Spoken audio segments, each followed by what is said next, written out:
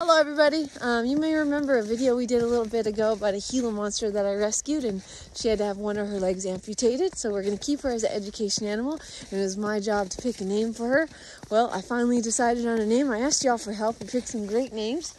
I put them all in a hat and I chose one, and her name is Trixie, T-R-I for 3. So I found out it was very fitting because today we found out from the vet that she is a female Gila monster. So this is very cool. I'm so happy that she has a name now. So Trixie is our Gila monster.